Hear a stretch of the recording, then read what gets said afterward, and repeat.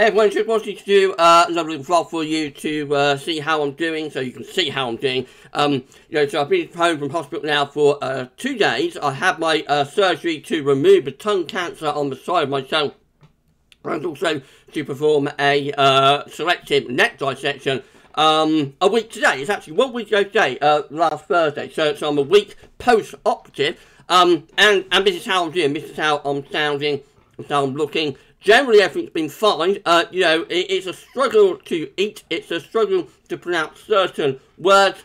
But overall, I think I'm doing quite well. I think the recovery is it's a slow recovery, as you expect with such a significant operation. But I think overall the recovery is going okay, and it's better than I was expecting. I thought I would have more pain, more swelling, more difficulty eating and speaking than I have. I'm mostly on soft foods. Now I have not progressed onto hard food yet, so it's like mashed potatoes, and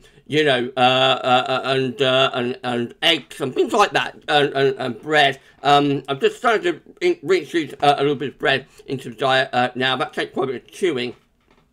So that one has been a little bit difficult, but again, I'm starting to introduce that into the diet as well. I think generally things are going okay. The main issue is like on the speech and with certain words and sounds. So I'm going to go through the alphabet, and you can hear, but most of the letters are fine, but there are a couple that are really quite difficult for me.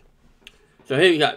A, B, C, D, E, F, G, H, H, I, J, K, L, M, N, O, P, Q, R, S,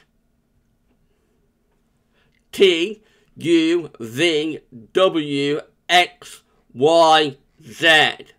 So it's S, particularly S, and also X a little bit, and Z a little bit as well, but it's mainly the S, but it's the issue. I've been, doing some research on this. Apparently it's very common when you have this operation, like a partial glossectomy with a wide excision. It's very common to have problems with the S word. Basically, I've got like a bit of a list now, and I think it will improve with time. It may be, semi-permanent. I may have an issue with S's now going forward.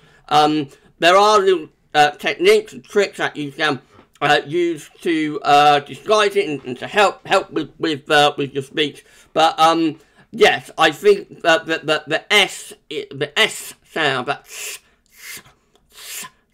that sound is going to be where the issue is.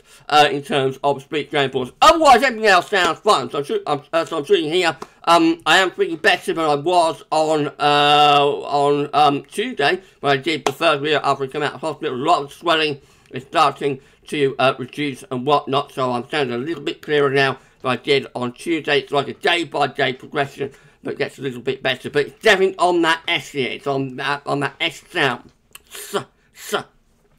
Definitely on that. But it's going to need work and practice, and we'll see. It's still very early days. 1 week on from this operation, still very early days. I've still got stitches in my mouth, for example, and I've still got there's quite a bit of swelling. It's going down, but there's still quite a bit of swelling on the right side of my tongue as well. So yeah, it's early days. We'll see how, we'll know more, I think, about how the long-term speech impact is looking in around 3 or 4 weeks' time, I would anticipate, when things are really starting to settle down. But I think, for what I've been through, I don't think it's too bad. I don't think my speech is too bad for what I've been through. I wouldn't be confident enough to do the weather at all yet, but doing these vlogs, I think it's okay. The more I speak, the better it gets as well. So people will find these videos, I'm sure, through YouTube search, that are going through similar experiences. And one thing I want to emphasise is that you really have to push through this. The tongue is basically a muscle. So it's actually 3 muscles. The tongue is 3 muscles, you know, combined. And as with any muscle, if you don't use it, you lose it. So you know, the tendency, I think, when you have this, is to try not to speak, or speak as little as possible, eat as little as possible, you know, and sort of withdraw. The way to do it, though, is to push through. You have to push through. You have to use that muscle as soon as you possibly can.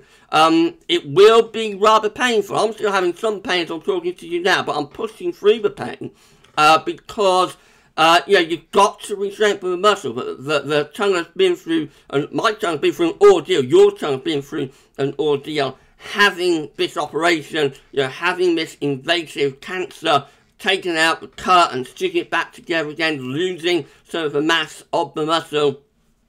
It's been through an ordeal, but you have to, you know, you have to push and strengthen that muscle back up. And the way you do that is through speaking as much as you can, even though it's difficult, eating what you can, albeit, you know, you have to modify your diet, so you can't be eating like pastries and biscuits and things like that, but you can eat certain soft foods, so that definitely helps. And when, I can't do it yet because the stitches aren't out, but when the stitches are out, there will be certain exercises that I can do on the tongue as well, and I'll probably show you some of those. It involves sticking the tongue out and sort of moving it around the lips, and just moving your tongue as much as you can inside your mouth, which I can do now as well. So it's difficult, but you've got to persevere. You've got to push at it, because, you know, like with any muscle in any part of the body, if you don't use it, you are going to lose it. And so, well, that's my motto anyway. You know, that you've got to push that. So these little vlogs are actually part of my therapy, actually. As I say, I can't do the weather at the moment because it has such a big audience, and there'll be people watching that don't know what's happening and don't understand why I'm talking like I'm talking. So I can't do the weather videos yet.